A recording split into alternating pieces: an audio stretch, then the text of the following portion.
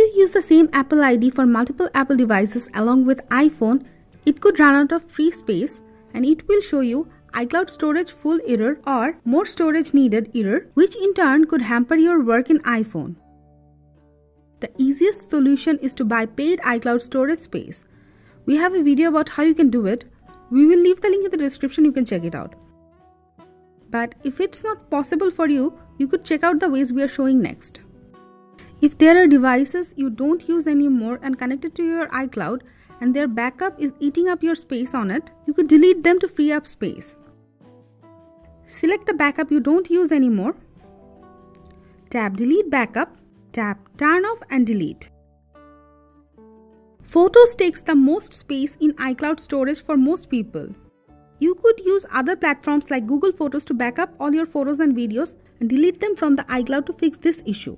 Open App Store. Search for Google Photos. Install it. Open the app.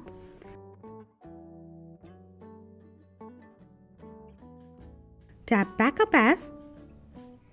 Select Quality. Confirm it. Tap on your profile to see the progress. After the backup is complete, tap Delete from this device.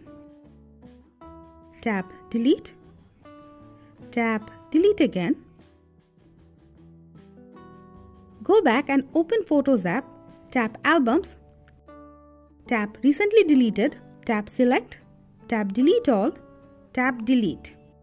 Now go back to home screen and open Settings. Tap on your name banner. Tap iCloud.